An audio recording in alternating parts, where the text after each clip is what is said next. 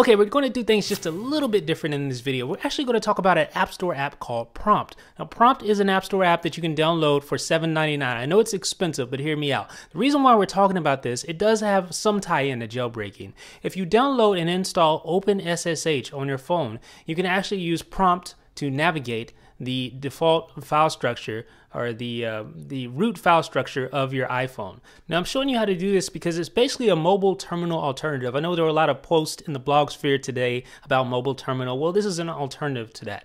To connect using Prompt, you put in the local host, the 127.0.0.1, your username, which is root, and your password, which is Alpine if you have not changed it. Then you get this. You get a direct connection to your iPhone, and there you can browse the file structure. You can perform all sorts of commands that you normally would perform in mobile terminal.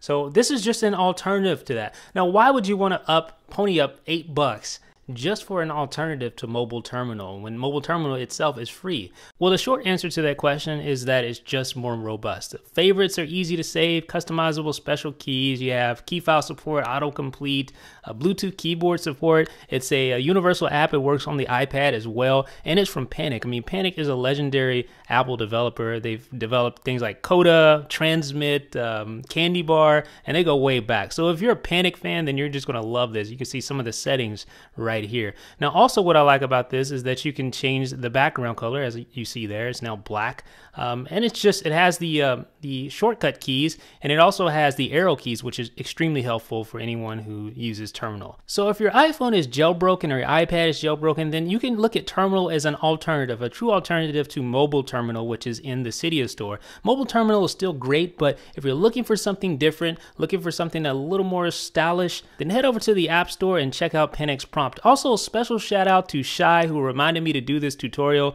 on our comments on iDownload blog. Check out iDownload blog's post for more information. Also, don't forget to change your root password. Please, folks, follow these instructions that you saw me typing. I was actually changing my root password. So just follow those instructions to change your root password. Let me know what you think in the comment section. This is Jeff with iDownload blog.